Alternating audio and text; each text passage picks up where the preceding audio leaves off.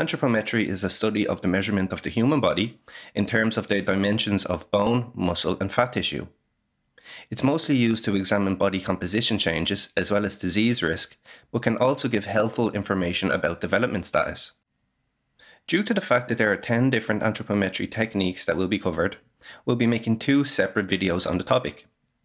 This video will break down ways to evaluate body fat percentage, like Skinfold Calipers, Bioelectrical impedance analysis, Hydrostatic weighing, the Bod Pod, and DEXA. While the other, which you can find a link to at the top right hand corner of your screen, will go through other approaches to monitor body composition changes, with weighing scales, BMI, waist circumference, waist to hip ratio, and waist to height ratio. But before we begin, as always, please take note of our disclaimer. So let's start off by explaining what exactly body fat percentage is. Body fat percentage is the percentage of your fat's weight versus the percentage of the weight of your bones, muscle, blood, and organs. Your fat versus everything else, basically. There are several ways to measure your body fat percentage, with some being more accurate than others. The 2 ways you'll see mostly taken in gyms or clinics are with the Skinfold Calipers or with bioelectrical impedance analysis. Besides these, there are 3 other ways to check body fat percentage, which provide better accuracy but aren't nearly as frequently used. They are hydrostatic weighing, the Bod Pod, and DEXA. An advantage of body fat percentage is that it gives a better indication of body recomposition progress versus other anthropometry techniques, as again it can differentiate fat from everything else. This is ideal for those interested in tracking body recomposition. Someone who wants to tone up, for instance, will often go this route. In addition, body fat percentage, like BMI, gives a distinction between healthy and unhealthy classifications between men and women. Let's look at an example of this. Here we have 5 women and 5 men with various body fat percentages. As you can see, men and women have different levels of body fat. Take obese women, for instance, who are classified as having a body fat percentage of 32 or over, while obese men are classified as 26% or over. Then, at the other end of the spectrum, it would be typical for an athletic woman to have a body fat percentage of less than 14%, while for a man it would be less than 8%. But keep in mind that you could have the same body fat percentage of athletes, but not the same health status. This is because insufficient muscle mass along with low body fat stores would give you a low body fat percentage too, which in that case can be dangerous. This is because it puts you at increased likelihood for conditions such as osteoporosis, stress fractures, joint injuries, and for the women, the loss of normal and healthy menstrual cycles. Nevertheless, since body fat percentage doesn't assess the most dangerous fat stores that are within your abdominal cavity, known as the visceral fat, like waist circumference does for example, it's not the best way to evaluate health in terms of weight.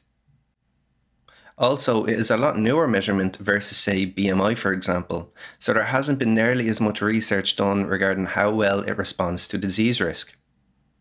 Moving forward, why do men and women have different classifications when it comes to body fat percentage anyways? Well, it's because women need a higher level of essential fat than men. Women's essential fat is between 10 and 12%, whereas men's essential fat is between 2 and 4%. This is due to the fact that women have to stock up on energy in the form of fat in anticipation of possible future pregnancies to nourish their newborn, meaning a higher amount is required.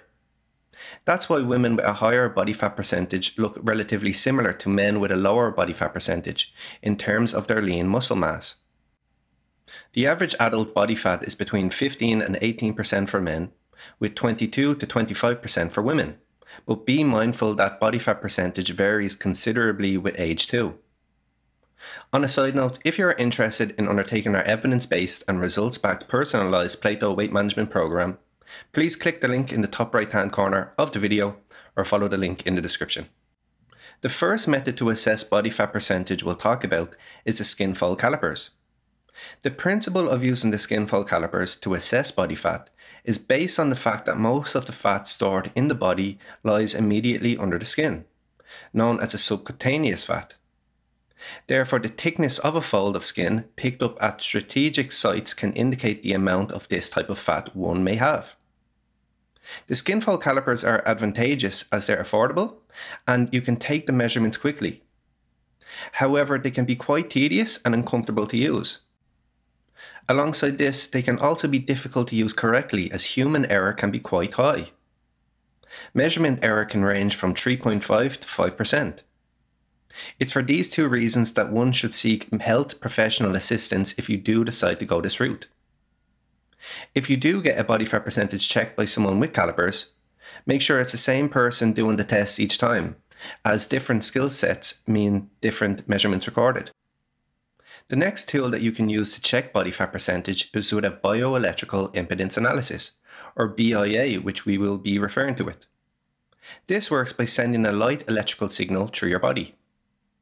And how does this electrical current measure your body fat exactly? Well, fat-free mass like muscles, organs, and even your blood, etc., contains mostly water, while fat contains very little water. So the fat-free mass will have less resistance to an electrical current as it has more water. Thus, by determining the current resistance, we can estimate how much fat-free mass and how much fat mass you have. Although on the same note, this is the first problem with using BIA. As it uses water to determine what fat versus everything else is, hydration will significantly affect your testing results. By way of illustration, you'll be less hydrated after exercise, so it will give you a slightly less accurate measurement.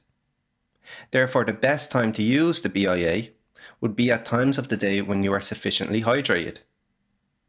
This then leads us to the second problem with BIA. Remember back to science class in school years ago, and you'll recall that there was always one teacher that would repeatedly say an electrical current will always follow the path of least resistance. Well, the issue with this when it comes to measuring body fat percentage using a handheld BIA is that the electrical current will pass up one arm from the machine, through your chest, and pass right down your opposite arm, providing the relevant feedback back to the machine. Consequently, it will miss your entire lower body completely. Similarly, the same thing happens if you check your body fat percentage using a weighing scale. And yes, some weighing scales have this feature. The current will come up one leg from the scale, go through your lower trunk, and then just travel down the opposite leg, missing the entire top half of your body. Although there are BIA appliances now on the market that considers both the upper body and lower body, with electrodes placed on the hands and feet, which may be more accurate than those that check the upper body and lower body separately. Even so, this method does have an error of approximately 5%. Now that we have talked about the cheap and relatively simple methods to check body fat percentage, let's talk about the more accurate, albeit a lot more expensive and complex ways. Starting with hydrostatic weighing, or also known as underwater weighing. This method is considered the gold standard of body fat assessment. It is based on the Archimedes principle, which states that an object's loss of weight in water is equal to the weight of its water volume it displaces, because the object in the water is buoyed up by a counterforce which equals the mass of the water it displaces. Although hydrostatic weighing is considered the gold standard to check body fat percentage, it is also costly, so it is used less than the other methods we have discussed. It basically works by putting a person onto a scale in a tank, submerging them in water for 5 to 10 seconds, and then the amount of displaced water is measured, and based on that number, your body fat percentage can be estimated. And hydrostatic weighing actually works comparatively to our next method, the Bod Pod. But rather than measuring the amount of displaced water caused by your body, displaced air is measured instead. The advantages of the Bod Pod are that it takes just 3 minutes to complete, and it has similar rates of accuracy as underwater weighing, but likewise, this specialized piece of equipment is expensive. And finally, we come to the last method to assess body fat percentage, and that is through DEXA. In this method, 2 photon beams are basically passed through the body, and by determining the energy that emerges from the other side, the professional can calculate the body composition. This way is often used also to calculate body mass density too. So, in conclusion, body fat percentage can be a great method to evaluate progress for many, as it can differentiate fat from everything else, unlike say using a weighing scale. But when it comes to monitoring weight from a health perspective, we recommend sticking with the use of BMI and waist circumference concurrently. As outlined, there are numerous ways which one may use to track their body fat percentage. If you're looking for a cheap way to get a rough idea of your progress, then it's up to you whether Skinfold Calipers or BIA would suffice. But if you have the money and getting the most precise measurement of your body composition is important, then hydrostatic weighing would be your go-to. Have you tried any of these body fat assessments? Which one would you recommend? We'd love to hear from you in the comment section down below. Additionally, if you're new here, make sure to like and subscribe to our channel. So that has been our video. Thanks for listening, and I'll see you next time.